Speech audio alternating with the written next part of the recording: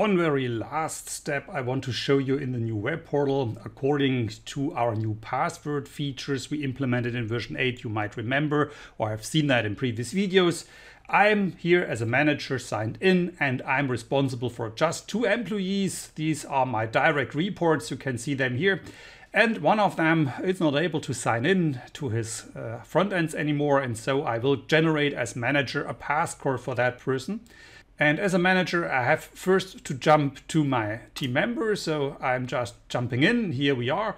And there is a new functionality that says passcode. And if I hit here on passcode, then the system starts to generate a passcode. You can see that here.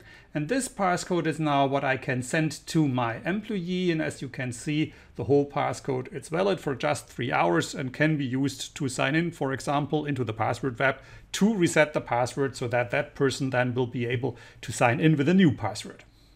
There is one thing left we should talk about if we talk about the new standard web portal or all of these new web portals in the One Identity Manager.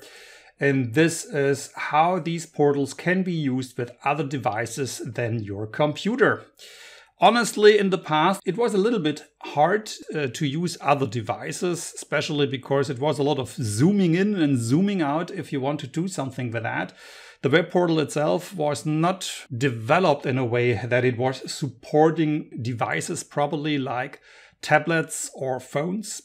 This is now the difference in version 8 of the Identity Manager. First time our developers decided completely to implement a responsive design. For all the people who are not developing web pages, responsive design means that you can use the same portal just with any device, and depending on the screen size of your device, you will see something different. As you easily can see just here on the screen, I was using my 3 devices I have at home. So please, this is not to do some advertising for other companies. This is just a way to show you that on my 3 different devices, the web portal can be used. The same, by the way, happens for the password web. We saw that in a previous video.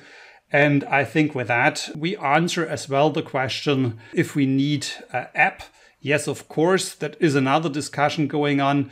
As long as you are able to connect to your standard web portal or to any web portal you expose somewhere it can be accessed, then you should now be able to use any device. Honestly, I prefer a little bit a bigger screen if I do something complex. So from my perspective, if I only want to approve something, my cell phone will help me. But if I just like, for example, to do some compliance and rule checks or something like that, as in more administrative tasks, then I will prefer at least to use my tablet. And honestly, because I'm a little bit older, I'm more the person who prefer a super nice screen, comes with 27 Zoll or whatever, that allows me with my old eyes to see everything properly. Nevertheless, the new design now supports as well mobile devices, and I'm happy that I can use it now.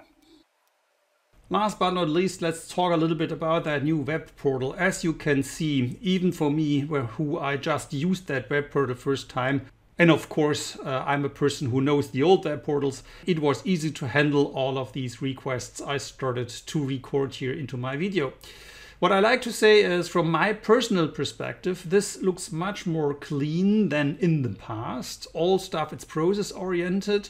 It is nearly self-describing. Yes, of course, there's too many functionality implemented so that everything is super easy. But at the end, if you know what the Identity Manager can do, and if you know all the old web fronts, it should be very easy to jump from one of the old to this new web portal.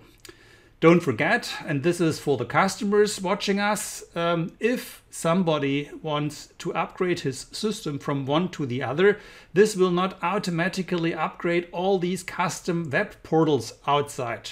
Yeah, remember, we have a lot of customers with their own web portals, and a new standard web portal not automatically grades up all these existing web portals out there.